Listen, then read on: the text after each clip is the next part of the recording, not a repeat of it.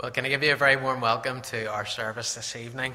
And it is such a beautiful evening tonight, and looking forward even to a time of fellowship as well. So don't forget to not to rush away tonight. We have a cup of tea and coffee after the service, and it'll be a good opportunity to have a time of fellowship together. And just one other announcement in addition this morning.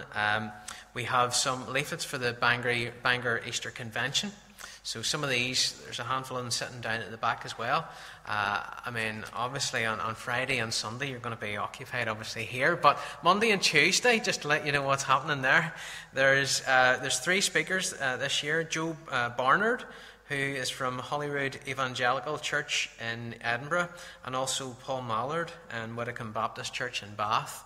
I've heard Paul Mallard's excellent, and also Robert Murdoch as well too, who has pastored many churches as well. So I'd encourage you also to think about that even on Monday or Tuesday. So plenty of these leaflets still available. The Bangor Easter Convention, and excellent ministry at those two. But before we come together to sing, let's pray together and ask for God's help and blessing upon our service together tonight. Heavenly Father, we want to thank you, Lord, even for the measure of health and strength that you've given us to gather here tonight. Lord, we do pray for those who are housebound at the moment. Lord, we ask that you would look after and care for them, draw near to them. Even as they watch these own services online, may they be helped and encouraged even by them. Lord, we do also pray for Nancy, who's not too well at the moment. Lord, continue to help and strengthen her. And Father, we want to give thanks, Lord, even for how you're strengthening Hannah as well. Lord, continue just to help her. And we pray for her, Lord, and just even as she looks after the twins as well. And Father, we do ask, Lord, for others even who may watch this service tonight, maybe who aren't members of our church, Lord, that as they will watch this service, Lord, they may even think about maybe even coming along as well too. And Father, as we've looked even at Matthew's Gospel, Lord, we see what a wonderful Saviour Jesus is, how he is the compassionate Saviour. But also as we learn of the mission of Jesus, Lord, not proclaiming the message of the kingdom, may it also challenge our hearts as well tonight.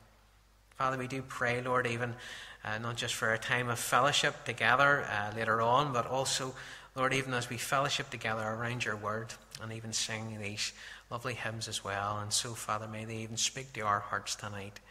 And once again, we ask that as we come here, we come here not just to meet with one another, but, Father, to meet with you as well. And may we do that as we meet around your word in Jesus' name. Amen. We're going to begin with some choruses tonight, just a few choruses, and some of these are actually ones I haven't heard in a while.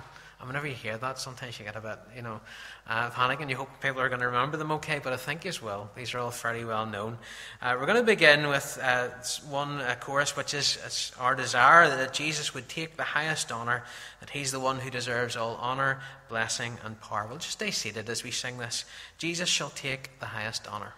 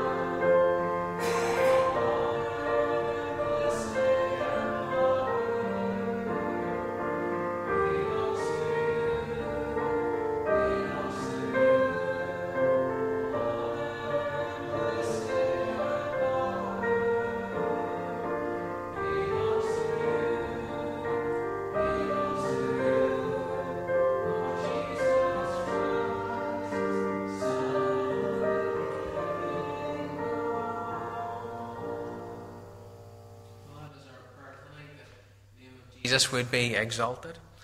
And our next little course reminds us of some of the blessings even that we have in Jesus, that in Christ we're reconciled to him, we are justified, and it explains how each of these comes about even through faith. But it also reminds us in the final chorus of our responsibility to magnify and declare the greatness of our Saviour. This is reconciled. I'm reconciled to God forever.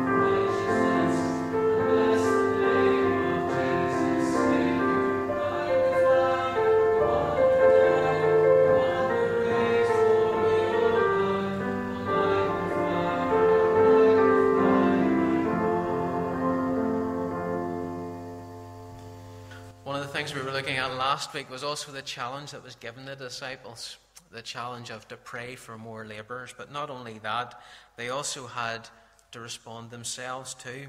And when we pray even about the work of mission as well, we also, the mission and evangelism, we have to be willing also to be part of the answer even to that prayer as well.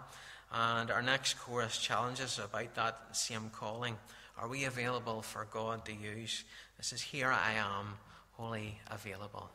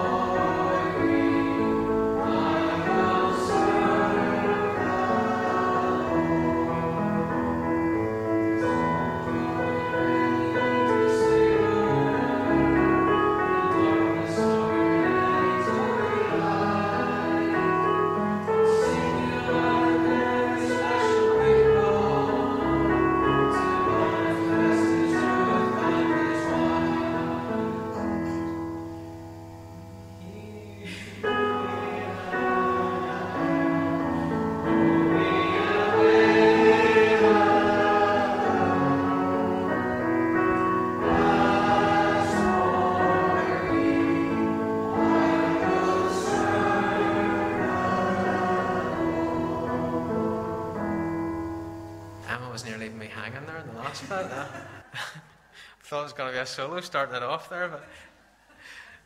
Well, let's turn to God's Word just now, and then we're going to sing one further hymn just after that. We're turning to Matthew's Gospel once again, to Matthew chapter 10, and we just finished on verse 4 of this chapter last week. So last week we began a new section of Matthew's Gospel. And Matthew, after sharing with us of something of Jesus' authority and power, and in many ways that was the theme over the last number of chapters, of Jesus' authority and power. And he showed us then how at the end of chapter 9, he also bestowed some of the authority even to heal with his disciples. And he told them also then to pray for the Lord of the harvest for more labourers. But also, straight after that is when he sent the 12 disciples out. So in many ways they were being an answer to that prayer, even that they prayed before. But tonight we find out exactly about the mission that he sent them out to do. And as we look at the instructions which Jesus gave the 12, we can also learn something as followers of Christ, even from these instructions today. So let's read Matthew chapter 10, verses 5 to 15. And God's word says, "These 12 Jesus sent out, instructing them, 'Go nowhere among the Gentiles and enter no town of the Samaritans, but rather go to the lost sheep of the house of Israel, and proclaim as you go, saying, the kingdom of heaven is at hand. Heal the sick, raise the dead, cleanse lepers, cast out demons. You have received without paying, give without pay. Acquire no gold or silver or copper for your belts, no bag for your journey, or 2 tunics, or sandals, or a staff, for the labourer deserves his food. And whatever town or village you enter, find out who is worthy in it, and stay there until you depart. As you enter the house, greet it. And if the house is worthy, let your peace come upon it. But if it is not worthy, let your peace return to you. And if anyone will not receive you or listen to your words, shake off the dust from off your feet when you leave that house or town. Truly I say to you, it will be more bearable on the day of judgment for the land of Sodom and Gomorrah than for that town.'" And we know that the Lord will bless the reading of his word. You know, the disciples had to trust in the Lord even to guide them. And our next hymn that we're going to sing reminds us of the Lord, also how he leads us, and also how he provides for us along life's journey too. And we'll stand as we sing this just to change our positions. "All the way my Saviour leads me, what have I to ask beside?"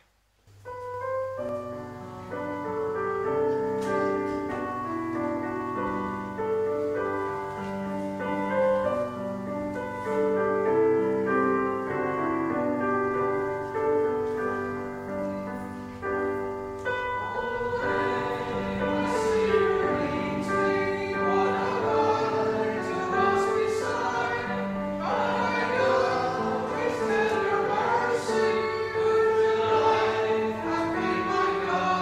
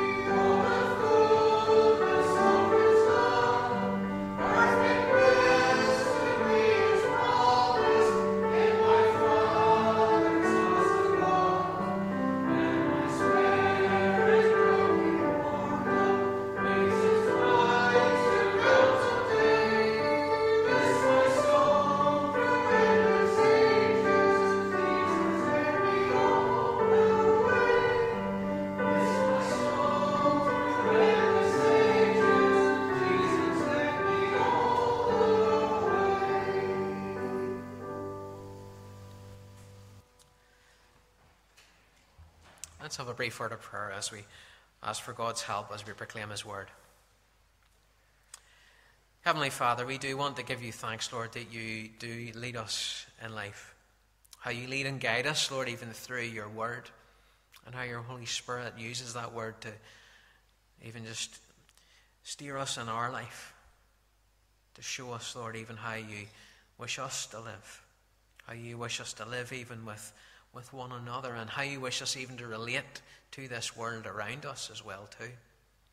And Father, as we look at this passage tonight about the mission that the disciples were called on, Lord, may it challenge us too also about even the task before us as well. And so, Father, once more as we see of the wonderful Saviour, may it cause us to worship you and to give praise to you. Lord, we ask these things in Jesus' name. Amen. Well, please turn to Matthew 10 once again. And, the disciples were given a great responsibility, weren't they? To proclaim the gospel of Jesus, the message of the kingdom of God. Yet, as we said last week, to someone on a missionary committee, these people may not have seemed like a first choice. We maybe wouldn't have chosen them as our first choice. People who were fishermen, a tax collector, a revolutionary even. It doesn't seem like an ideal bunch of people you would choose to go into a particular mission scenario. Yet these were the people who God chose. And God used their abilities. He used even, as we said before, about Matthew, the tax collector, the one who was well used to keeping careful records. Well, he was the one who used them to write this gospel. Matthew's careful record keeping even paid off and recording this wonderful account of the life of Jesus. Even the fishermen as well, the sort of the boldness of Peter. The Lord even used that as well too, because Peter would become the one who would often be like the spokesman for the group often as well too. Jesus chose these men for a purpose, and God was going to use them to accomplish that purpose. Yet how were they going to fulfill that calling that they were to do? Where were they to go? What were they to do? This is what the passage tonight is all about. And the first thing that Jesus instructs them is where they were to go. Where they were to go. See, Jesus sent the 12 out, but yet he told them, maybe it might seem to us a strange instruction, to not go among the Gentiles and don't enter the Samaritan towns. But he says, go to the lost sheep of Israel. You see, Galilee, that area where they were ministering, was surrounded on all sides by Gentile territories. Now, that wasn't meaning that Jesus didn't have any contact with Gentiles. That wasn't what that means at all. Because, in fact, remember, he reached out to, there was a Roman centurion, came to ask him to heal his servant. And Jesus certainly healed the man's servant as well. Also, when he went across to the two demon-possessed men as well, that was likely also into a Gentile area. And that was where he healed the two demon-possessed men who lived quite near where the pigs were as well. So that was largely a Gentile area he went to there. So it's not that Jesus has something against the Gentiles, not at all.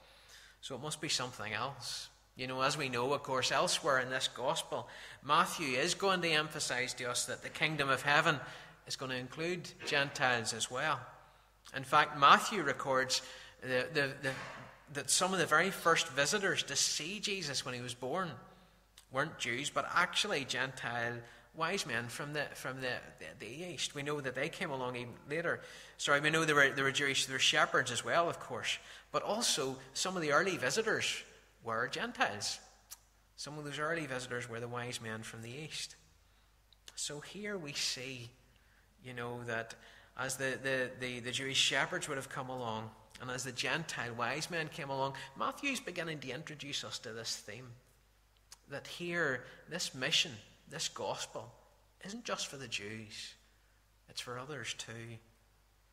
Also, Matthew is careful in chapter 4 to make the link between Jesus and a prophecy about the Messiah and how he would be a light not just to the Jews, but the Gentiles. Matthew brings that prophecy in chapter 4 because he's emphasizing that's a theme that's going to come through as well. That this message isn't just for a select group. Those shepherds may have came initially. the wise men also came too from the east. And then Isaiah prophesied about the Messiah would be the light to the Gentiles. Matthew brings that out here. But also, it might seem strange then that Matthew records this instruction of Jesus, where it seems to be Gentiles are excluded. So what's going on here? Well, something to remember here. When Jesus is sending these disciples out, he's sending them here on, this is, if you like, a short-term mission trip with a limited focus. This initial sending out is going to be to initially go out. It wasn't that Jesus was saying, away you go now and don't come back. That's not what he was saying. This is a short-term mission here. He's giving them this command meant specifically for them and specifically for this occasion. How do we know that? Well, Jesus is going to tell them later at the end of this gospel that this message that they've been given is to go and make disciples of all nations. So it's not that Jesus was trying to say, forever just bring the message to the Jews and forget about the Gentiles. No. The end of the gospel makes that very clear, where Jesus says, go into all the world. Go make disciples of all nations. You see, the pattern of Jesus, and also the apostles who followed as well, was to go first to the house of Israel and then go to all. Paul would write in Romans 1 verse 16, and we spoke on these verses, Jenna, on Tuesday night a couple of weeks ago, where he says, he's not ashamed of the gospel, for it's the power of God for salvation to everyone who believes, to the Jew first, and also to the Greek. So this is a message which all need to hear. So Jesus is giving this instruction initially to these disciples. On this occasion, I only want you to go to these Jewish areas. Tell them the message first.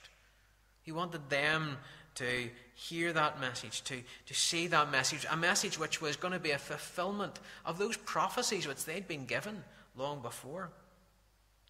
Now you see how it is. I think there's a little principle in this. See how important it is that we don't take Scripture out of context. Imagine if someone just lifted those two verses in isolation. They might think to themselves, oh well, I'm only to reach out to Jewish people there. You need to take the whole of the gospel, the whole of the message, the whole context, and we would see clearly that this message is one for all. But also, so Jesus tells these men where they're to go, but also he tells them what they were to do. As they were to go into these Jewish areas, they were to proclaim as they go, the kingdom of heaven is at hand. So that's the message they were to proclaim. And I want you to note that that message they were to proclaim is the same message that John the Baptist proclaimed in Matthew 3. It's the same message that Jesus proclaimed at the beginning of his ministry in Matthew 4. To repent, for the kingdom of heaven is at hand. Now, although Matthew doesn't include the word repent here, it's certainly supposed, because it's only through repenting of sin, it's only through believing in Jesus that people can enter the kingdom of God. So Jesus is urging his apostles really to proclaim the same message that he's proclaiming. Proclaim that same message. The kingdom of heaven and the reign of God in the hearts and lives of men and women was going to assert itself even more powerfully now than before. Because with Jesus, God's Messiah was here on earth. God's chosen one, the King, was here on earth.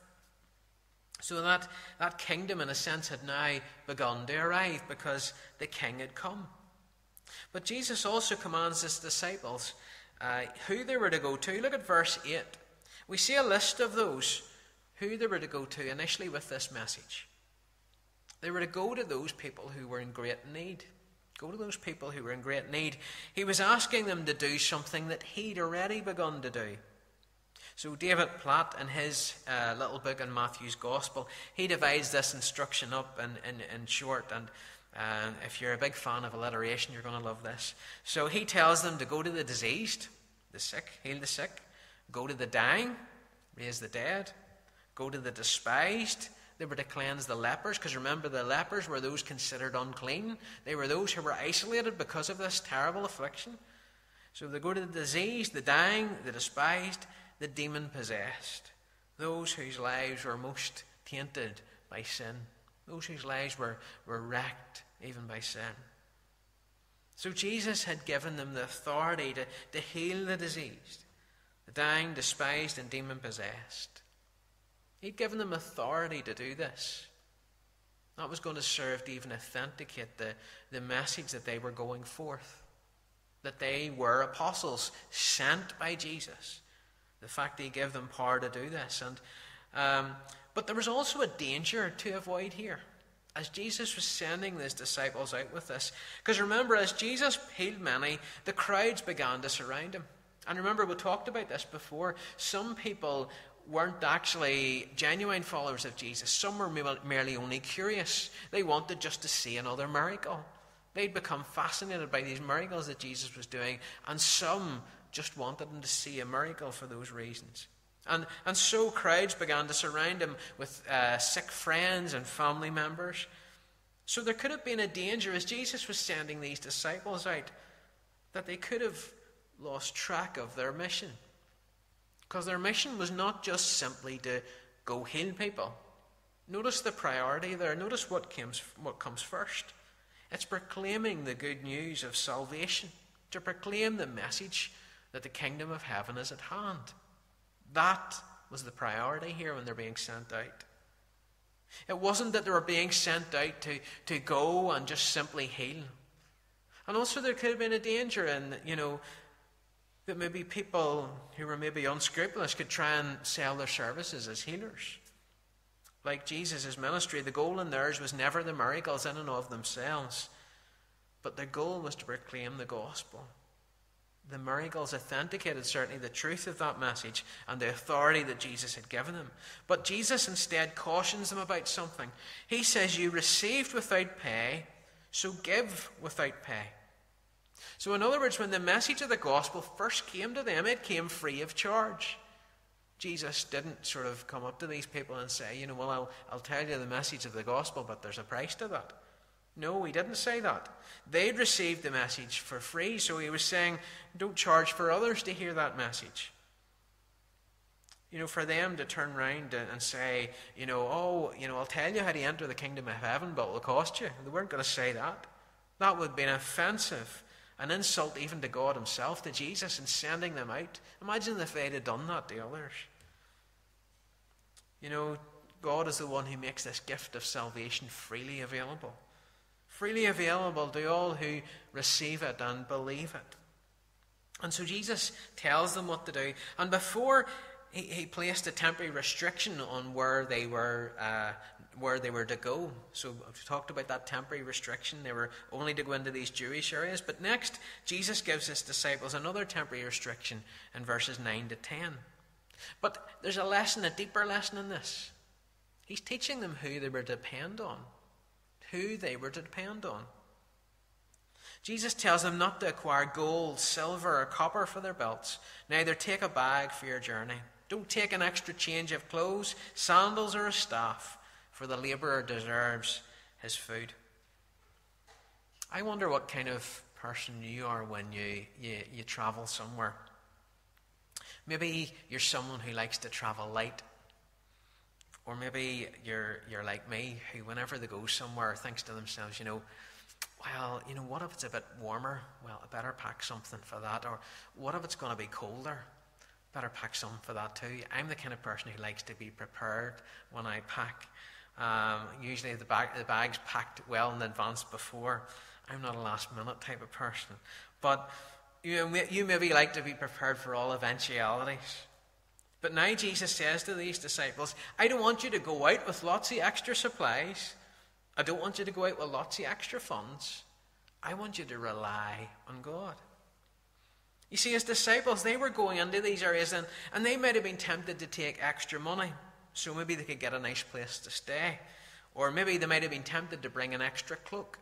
And that cloak certainly would have come in handy, because maybe if they couldn't get a place to stay, well, they could use a second cloak to keep them warm if they had to sleep outside. But how does what Jesus is saying here apply to today? This is not just simply packing advice for us when we go off on holidays. No. Again, we need to ask ourselves, that is Jesus saying here that if someone is a missionary and they're going away to another country, for a lifetime of service, is Jesus saying, just go out with the clothes that are on your back and you'll be okay? No, again, remember, this instruction was given to this group of disciples for this particular occasion. This was given on this occasion. And the reason why I say that is, in fact, in another instance of Jesus sending his disciples out, and if you want to turn your Bibles, you can see this in Luke chapter 22. Luke chapter 22, verse 35 to 38. So we see that this is a different occasion here where Jesus is sending out his disciples. Luke 22, verse 35 to 38. So Jesus says to the disciples here, he says basically, when I sent you out before without money or supplies, did you lack anything? You had no money bag or knapsack or sandals. Did you lack anything?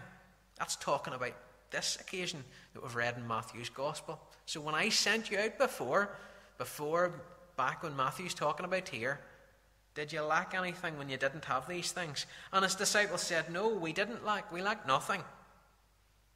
And then on this occasion, when they're sent out again, what does he tell them? He says, let one who has a money bag then take it along with your knapsack. Let the one who doesn't have a sword then sell your cloak and go buy one. So Jesus is giving this instruction here to his disciples in this instance. So if they see how that instruction that was given in Matthew 10 was not certainly a once-for-all instruction, where he tells them to go out with nothing. That was an initial sending out to say to them, depend on the Lord. Depend on God. This second time he sends them out, well, he says, remember the last time? Were you lacking anything then? But yet he says now, well, go along prepared. But don't forget the lesson you learnt there before. God was going to provide for these men on this journey. They were going to learn this lesson, and they were going to go out when they went out the next time with supplies. So it's not wrong to be supported in missions. It's very important to be supported in missions. Paul was one that we engaged on one occasion, and other occasions in tent making. And also he did that part-time and also ministered part-time as well. On many other occasions, Paul was financially supported by other churches who were established. And he directs them even to provide for their teachers as well. And so Jesus says here, the laborer deserves his food. So he's teaching his disciples, really, the apostles shouldn't be greedy. Don't be greedy as well. There's some obligation in those, you see, who receive the good news. And Paul writes the same thing to Timothy in 1 Timothy 5:18. He says, of those who preach and teach, for the scripture says, you shall not muzzle an ox when it treads out the grain, and the labourer deserves his wages. Instead, what he's saying here to his disciples, don't take extra supplies, but whatever town you enter, find one who's worthy and stay in it. Stay in there till you depart.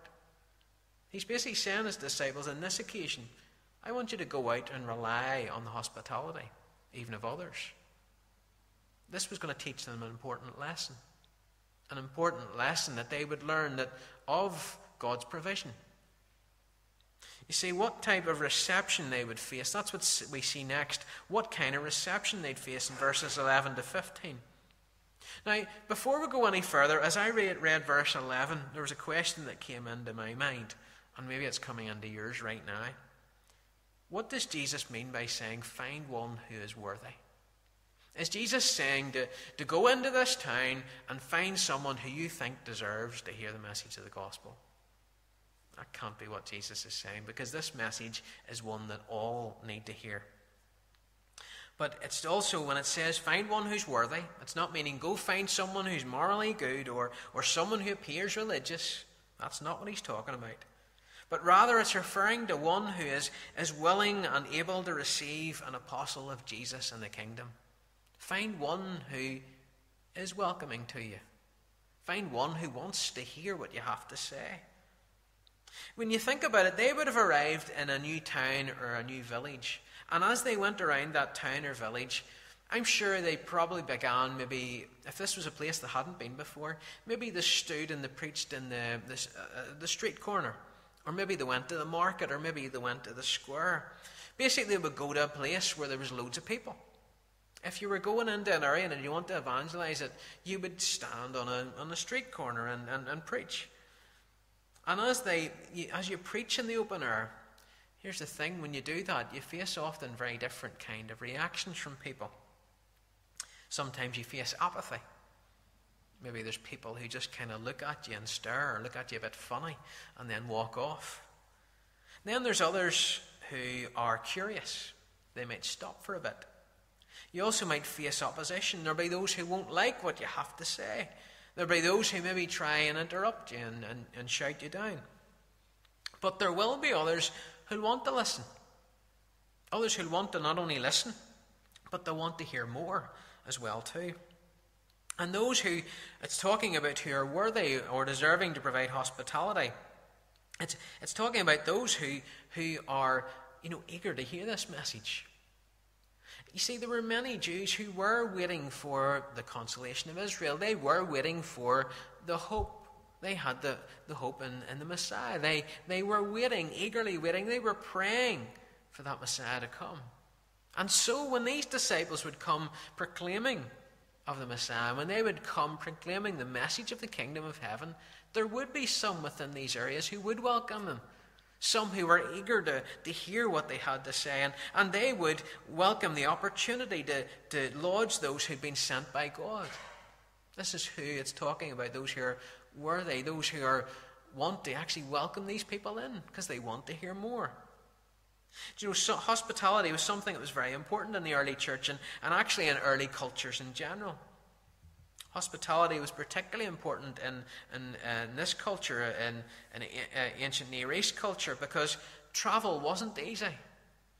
There was often a great distance between the next available inn.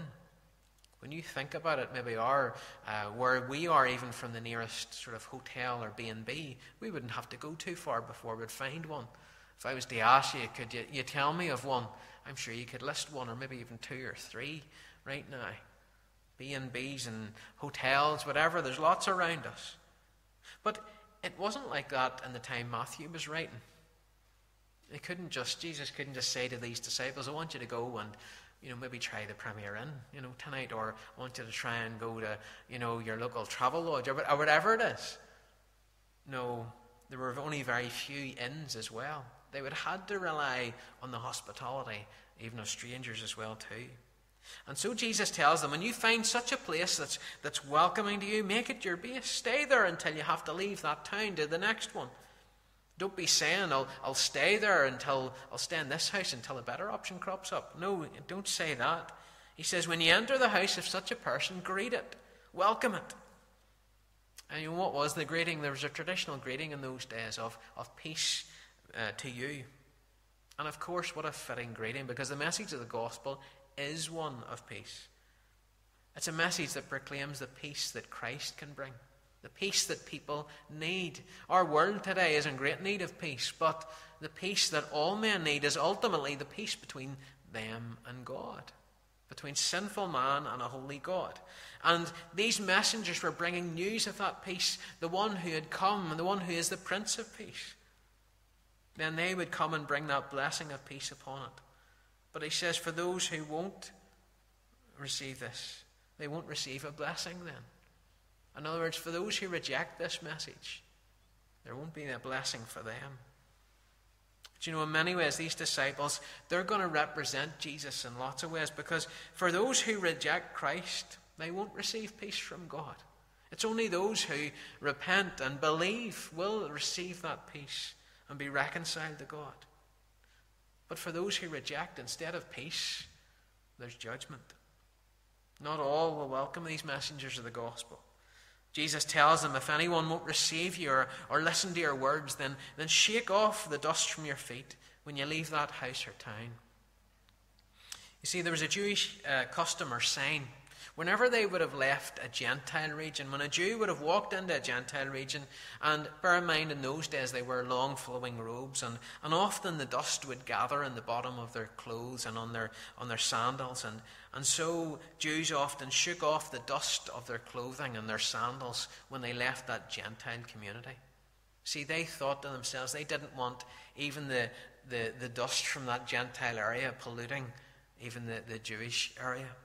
That's what they did. That's what this expression meant, to shake off the dust from your feet. It was basically saying they wanted nothing more to do with them as well. And here Jesus, though, applies this gesture as a sign of judgment against them. He uses this as a vivid picture, a vivid image. Do you know, in Acts 13, verse 51, Paul and Barnabas actually used this very gesture as well. Whenever people stirred up persecution against them and drove them out of their district, instead of retaliating, they shook off the dust from their feet and went to Iconium instead. In other words, they had discharged their responsibility. They had shared the gospel with that area. They had tried to share the gospel. And I'm not saying they walked into that area and when they got the first person that didn't listen, they thought, right, that's it, Barnabas, come on, here we go. That's not what they did. They were faithful, continued to proclaim that message. And it does take persistence. But there was continued opposition. There was repeated rejection. And so there came a time when they moved on to another area where there was people who would maybe listen. That's what Paul and Barnabas did. And it takes great wisdom in that. I remember some years ago when I led a beach mission team to one particular area. And we didn't know at the time, but we were basically going to be the last team sent to that area. We were there as the kind of the test case to see was there, because the gospel opportunity, it seemed, in that area was lessening. In other words, there was maybe only a smaller number of people coming out to the beaches to actually hear the gospel in that area. There was many other new holiday areas that had sprung up around there, and instead they were going to those places instead of this. And I found out later on that that they weren't going to go back there in the next year. And I found that hard. There was a handful of people who needed to hear the gospel as well. But yet there was an area where there was often opposition in the past. People had rejected in the past there. There was a hardness to the gospel in that area. Only a small number even of children and families were coming out to that area. But yet there was another area of opportunity about maybe another 10, 15 miles away where there were many, many families that needed reached. And I found that hard. I found that difficult. But yet how we need great wisdom even when we witness. We need that witness, that wisdom to know when is even that time to say, right, we've reached out to that particular area so many times. Maybe there is an area of opportunity elsewhere. That's not an easy decision. It requires God-given wisdom, isn't it? Because all need the message. All need the message. And yet Jesus said to these disciples, he was also telling these disciples to not get, I think, discouraged as well. To not give up. Because sometimes when we get difficult encounters, we can be tempted to go, that was rough. That's enough of that. Whenever we were handing out some of the magazines even last year, not everyone was, willing to take them. Some people were very welcome, and some people wanted to take them, were very interested. But not everyone had conversations like that. Sometimes there were those looking at you as if you had two heads, and they thought, no, I don't want anything to do with that. But when we get something like that, we don't just give up. We go where there is other opportunity. Okay, maybe that person didn't want to accept it, but maybe their neighbour down the next area will.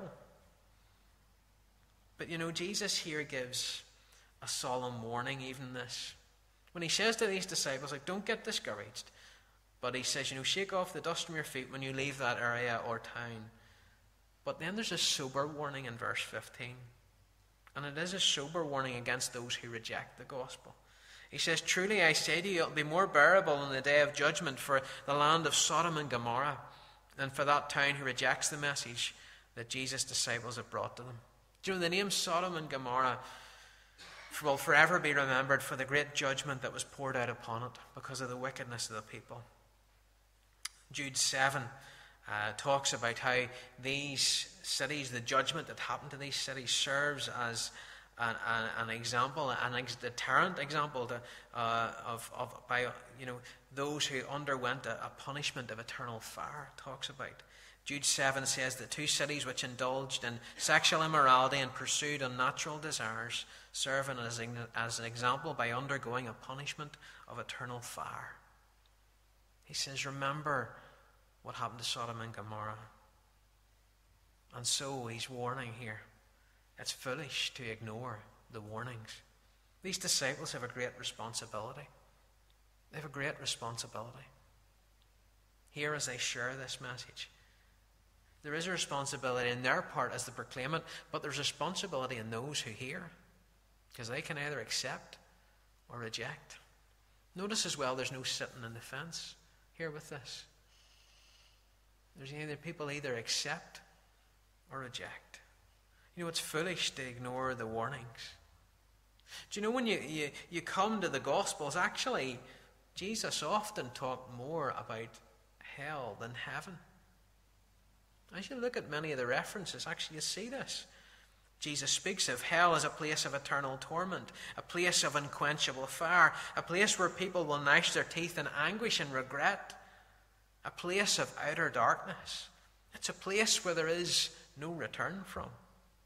Jesus knew of the reality of this place, hell, and so in his goodness, he was warning people of the danger.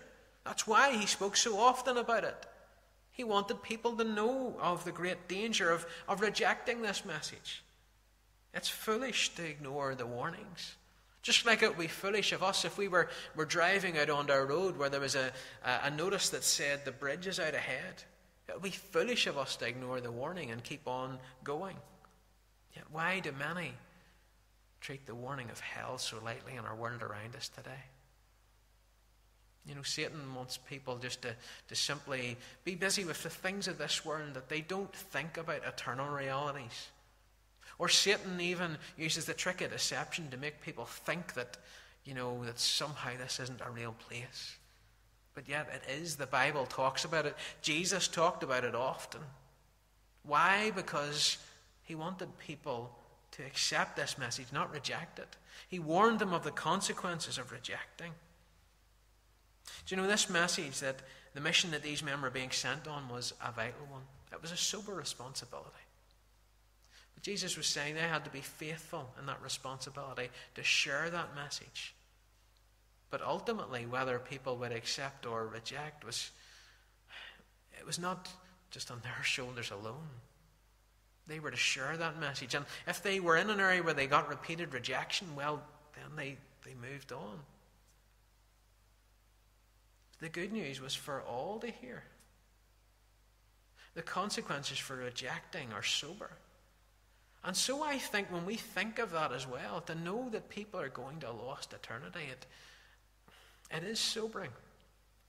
It should burden us.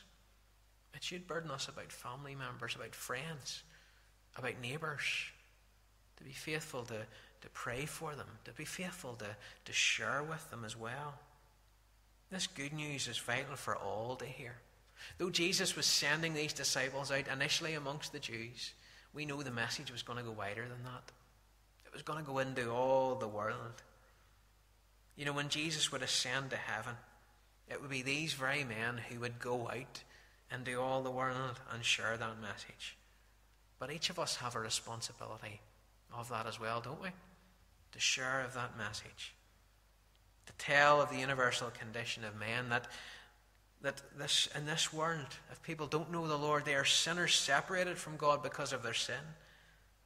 It's essential to talk of the universal condition. It's essential that people know what God has done, that he sent Jesus to pay the price, the ransom for their sin, in order to bring them to God. It's essential that they know what they must do. In order to be reconciled to God, in order to enter the kingdom of heaven, they must be born again. In order to receive new life from Christ, they must repent from their sin and turn to God and trust in Jesus, believe in what Jesus has done through his life, death, and resurrection. And without doing that, there will be no entry into the kingdom of heaven. We live in a world where Satan's deceiving so many. Or so many think that, maybe it's just a matter of doing good. That's not what the Bible says. Or maybe they think that church attendance is enough. It's not. The Bible's very clear. Jesus is the way. He's the only way. But if we are believers here tonight, we have a calling too. These disciples were sent out, and we too have a responsibility to share. We've also a responsibility to pray for the work of missions, to pray that more labourers would be sent out. How the fields are white unto harvest. When you think of it, think of all even the new opportunities we have around us as well. But yet we don't have the labourers. We need more labourers, don't we? Continue to pray about that. Don't give up praying about that, but pray believing. Pray to the Lord of the harvest, the one who can answer that prayer. Do you know, may God help us tonight, even as we think about that, because I read an article about the English missionary Henry Martin, and in it says this: the Spirit of Christ is the spirit of missions. And it says the nearer we get to him, the nearer we get to Christ, the more intensely missionary we become. May God give us this heart and this burden for lost souls, a burden that we will share with others, a burden that also we will pray to the Lord of the harvest, even that more labourers will come. Let's sing together as we close just now. And it's this hymn, All to Jesus I Surrender. We'll stand as we sing this, please.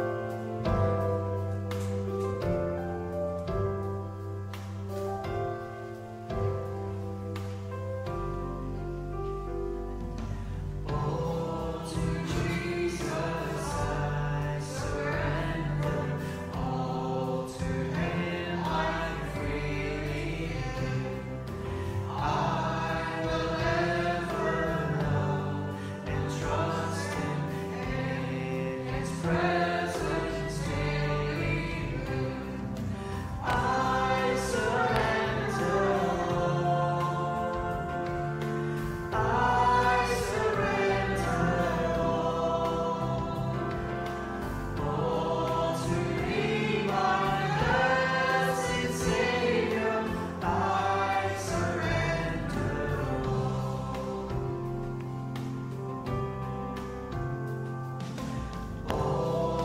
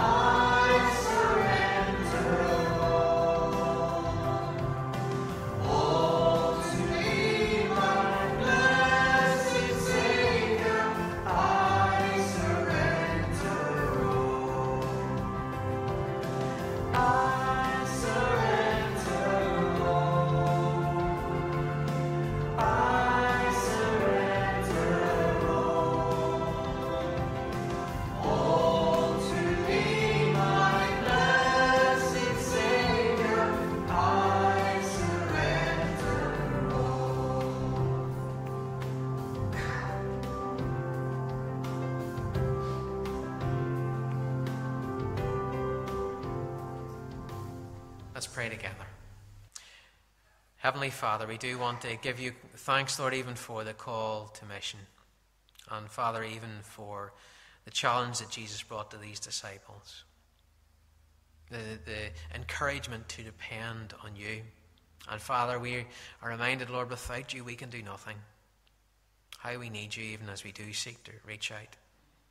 How we need you as we do seek to even respond with wisdom, even when faced with opportunities to witness. Father, but also the sober reminder, Lord, even of the judgment of those who reject you. Father, we do pray maybe even for those in our families who have rejected you. For maybe those who we've tried to share the gospel with and yet as yet they haven't responded. Father, we do want to give you thanks that you are long-suffering, that you are patient. But Father, we pray that they would not miss that opportunity. Help us as we pray for them, Lord. We do pray for more labourers. Lord, we ask that you would bring labourers along. May they see the challenge. May they see the opportunity. And may they come. Father, also now we ask that you would help us, Lord, even as we meet together just now. We do want to give thanks for these refreshments. And Lord, we ask you not only bless them, but also bless our conversation together. Lord, we ask these things in Jesus' name. Amen.